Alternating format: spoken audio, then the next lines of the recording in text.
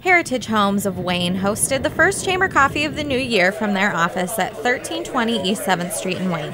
The company, which will be celebrating its 39th year in business, specializes in designing and constructing both custom homes and commercial businesses. Heritage Homes president Rob Tompkins and two others started and have stayed in Wayne, but they have buildings in multiple states and handle every aspect of the production process, including delivery and on-site construction.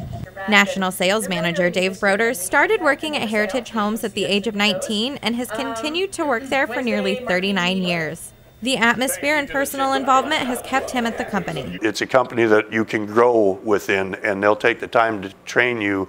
You work hard for them, and they'll work hard for you, and that's a winning combination for any company. At Chamber Coffee, Broders applauded the Wayne community for its support of the business and talked about Heritage Homes' community involvement. We're happy to be growing and providing jobs here in the community. Since opening its doors, Heritage Homes has grown and spread into other businesses like Heritage Industries, who hosted Chamber Coffee on December 16th. Even with the expansions, Broders still feels connected to the business. It's a terrific place to work. Family-owned business, and they treat you like family. The next Chamber Coffee will be held at Brookdale Wayne at 1500 Vintage Hill Drive at 10 a.m. on Friday, January 13th. Reporting in Wayne, I'm Sarah Lentz, WayneDailyNews.com.